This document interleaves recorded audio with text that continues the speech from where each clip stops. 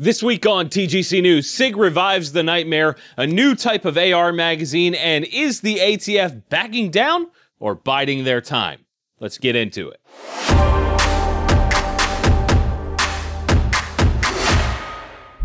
NeoMag offers so much more than a slick solution for discreetly carrying mags, with products like the RASC, which means Revolver Ammunition Strip Concealment, so folks that carry wheel guns don't have to have the bulk of a regular speed loader in their pocket.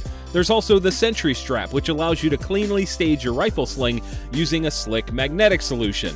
And now they've expanded the NeoMag line. Not only do you have the single magnet originals, but now you have the dual magnet Type G, made for Glock mags or holding other mags more securely. And you can still choose from black or silver, extended, and standard size pocket clips. If you want to be the gray man, this is your brand. To get 10% off your entire order, use our code TGC2020 at theneomag.com. Welcome back to another episode of TGC News, the only gun news show that covers things you actually care about. My name is Jon Patton. If you're new here, get subscribed to get new gun videos in your feed every single week. We'd love to have you back. Now, we have a ton of stuff to cover, so Izzy, fire it up. It's rapid fire time. First up this week is a new type of AR-15 mag specifically aimed at recreational shooters. It's called the Speed Mag, and it's from our friends at X-Tech Tactical. You may remember them from our video where we blew up over 650 pounds of binary explosives in the desert and got an amazing, just the coolest high-speed shot I've seen in a long time. It's the shot of the shockwave is just beautiful.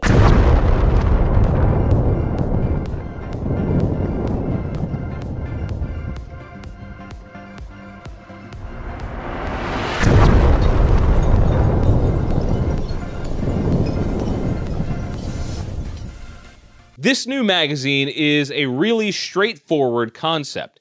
On the outside of the mag, you have a sort of collar thing, and you can pull that down to take pressure off of the spring and easily load rounds. This is a super common practice for rimfire pistols, and they've taken it to ARs. Now, I know there are a few of you guys sitting there going, "This is dumb. I don't need that." And you probably don't, but based on what they said in the description of the product, this is aimed at more casual shooters and folks that have some sort of physical limitation for loading rounds. And if you ask me, anything that gets more people out shooting is a really good thing. Pricing on these lands at $24.95 each. And I'm really curious to know what you guys are thinking about this one. Do you think it's a good idea, bad idea? I don't know. Let me know in the comment section. I want to hear your thoughts, and let's talk about it. Moving right along, Federal has released a new type of ammo called Hammer Down, and it's specifically designed to work in lever action guns. It's going to be available in 6 different calibers: 357 Magnum, 327 Federal, 44 Mag, 45 Colt, 30-30, and of course, 45-70. The way they claim to make these work well in lever guns is through a chamfered case and a bullet that they claim has better terminal performance, although they don't mention what it's actually better than. I mean, any bullet is better than a cotton ball, right? They just say better. Okay. All of them use a bonded soft point using the same technology as the gold dots. The whole lineup was actually designed in collaboration with Henry Repeating Arms, which is pretty rad. I love the guys at Henry. Prices range from $19.99 to $43.99 per box of 20. Next up this week, Sig has another new series of guns out from their custom shop. Well, sorta new. It's actually a rebirth of something they did on the 239 and 1911s a few years back. They're called the Nightmare series, and it's available on the P220, 226, and 229. The long and short of this is that it's basically a new color scheme. The slides and frame are coated black, and all the small parts are nickel-plated. The guns come with a special case, engraving on the slide, and some night sights. And just like the last time I talked about Sig, they're still annoying and don't put pricing on their website, so I'm just going to guess and say that these will land around $1,000 for the MSRP. Rounding out our new product news this week is one that is just practical to its core, from my perspective. It's from a company called White Label Armory, and it's called the Home Builder's Kit. Long story short, it's a complete set of AR-15 small parts that you could need for building or maintaining a bunch of different guns. To me, this is something you could buy and not need to replenish for, I don't know, like at least a couple days.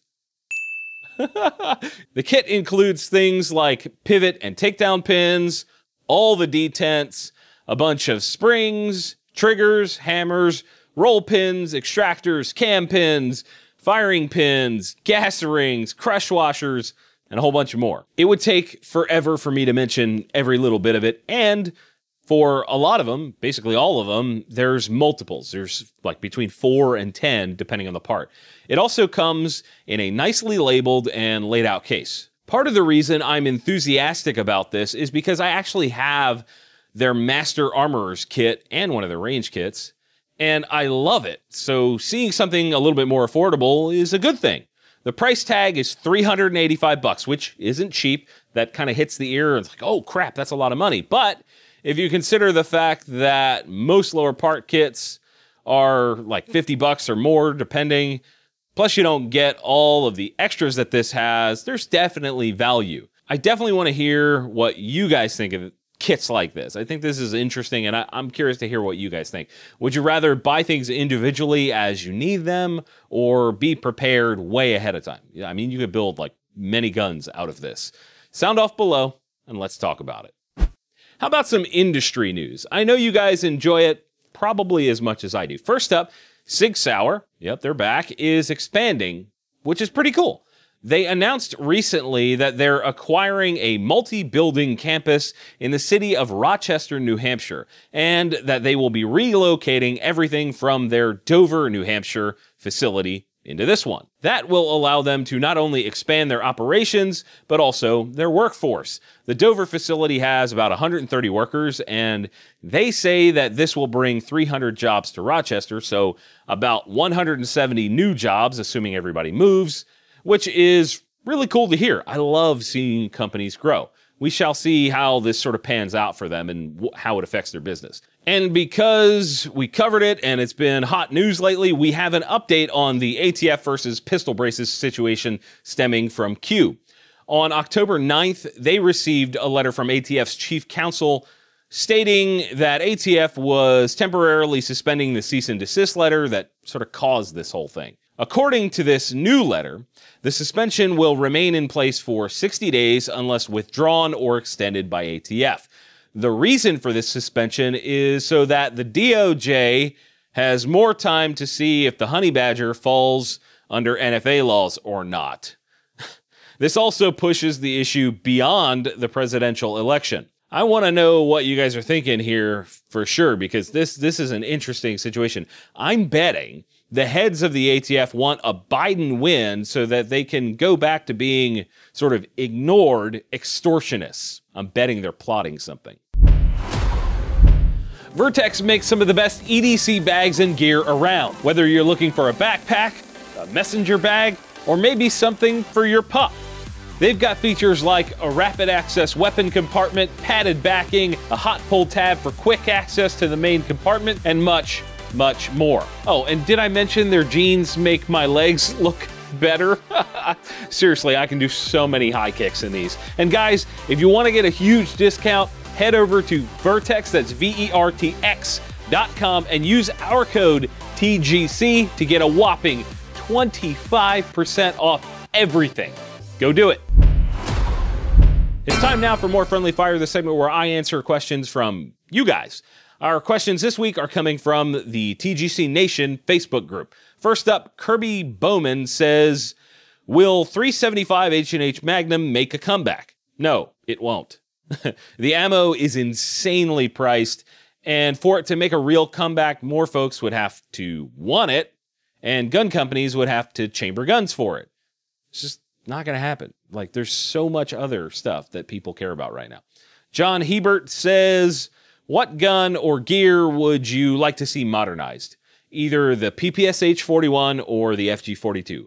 Yes, please. Those things are awesome. Tony Dunford says, why do you think there are so few options for larger caliber ARs like 300 Win Mag or 30-06? Well, it's simple. It's hard.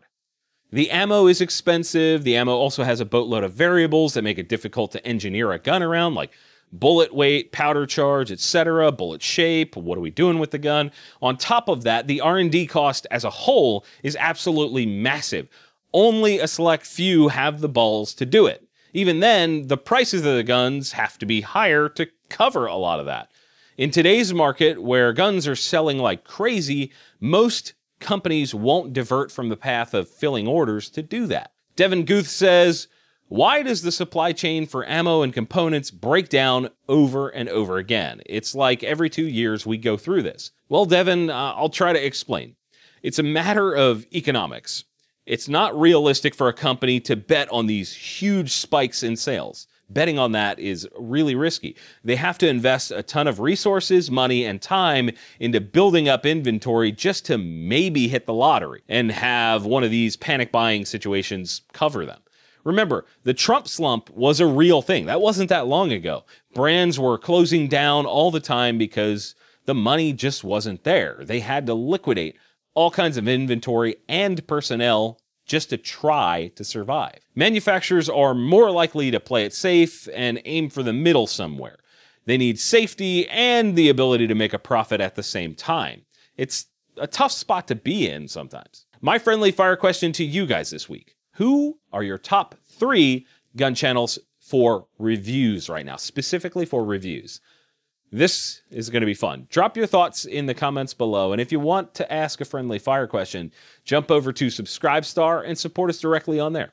We'd love to have you there. Now, I'm going to switch up the outro this week. It's going to be fun. After you guys click the like button, be sure to hit the secret affiliate link down in the description. That would be a massive help for us. US Law Shield 2. And of course, don't forget to get subscribed for more gun news every week. And as always, thank you all for watching. We'll see you soon. Yep, it's over, but don't worry, you can click on the video up top to watch last week's show, and the one below that is the one that YouTube thinks you'll enjoy. Check them out and let me know what you think.